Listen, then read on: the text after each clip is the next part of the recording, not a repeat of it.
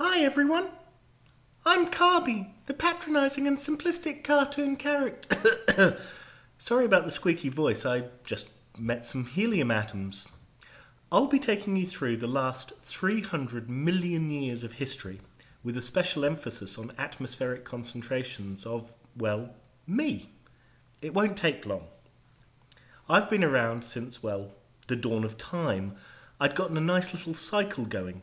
I'd be in a plant with a whole gang of other Carbies, then the plant would die or get eaten, and I'd be knocking around with a couple of oxygen molecules out in the atmosphere. Sooner or later, I'd sort of get breathed in by a plant and then eaten, and, well, okay, it's not Brangelina, but everyone's got to make a living, right? But then, one day, for no apparent reason,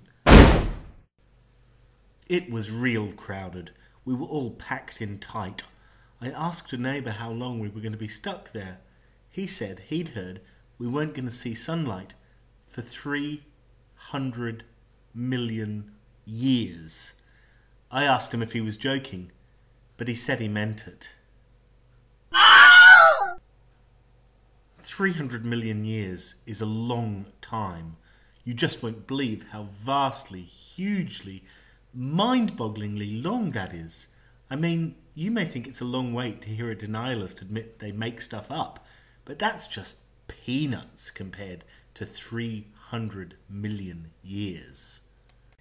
Anyway, finally, in the year 1859, by the reckoning of these amusing bipeds, well, I just got carried away and burned to release all that pent-up energy.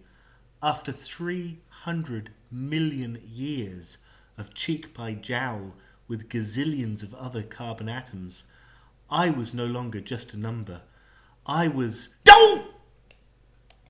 Fortunately, the plant what's photosynthesized me had a date with destiny. And so I didn't have to ride around in my Lincoln convertible for long. After that, I floated around with my oxygen bezies, got to see the Suez Canal being built, got to see the white bipeds colonising Africa. One time, I almost got caught up in a snowdrift on the Greenland ice sheet. I had a friend who didn't get away, and now the poor blighter sits in an ice core near Copenhagen. I met an old buddy from the hood.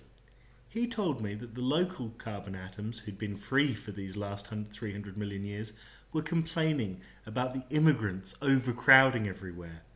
You see, the bipeds were using their smarts to release us from our 300 million year old prison, making use of our pent-up energy in the process. To celebrate my 100th year of freedom, I went on vacation to Hawaii. There I met a scientist called Charles Keeling, who was taking a census of all us interlopers. He hadn't expected to see an increase in carbon dioxide numbers, but boy, us 300 million years trapped carbon atoms are changing the demographic. Give us another 50 years or so and we'll have doubled the population density of carbon dioxide molecules in the atmosphere. And we have this habit that I'd not mentioned yet of, well, trapping heat, stopping it from leaking back into space.